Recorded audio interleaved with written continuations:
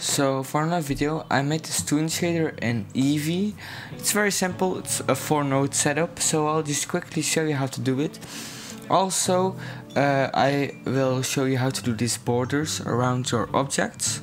So let's head into the shader editor. And as you see, it's a very simple setup. So I use the diffuse BSCF for a gradient, and that's just converted to RGB, then put it into our color ramp, put the color ramp at constant and just select my colors I want to use.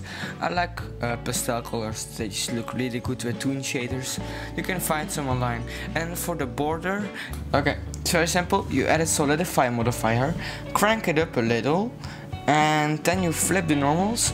Then becomes the important part, the material offset. It's actually very simple. You go to the material page and you count how many materials you have. My second material is a material for the border, so that's 2, so I know 2. If I go to my main body, you see the fourth material is for my border, so I put 4 in the material offset. And then the shader itself is very simple. It's just an animation shader with the color of choice.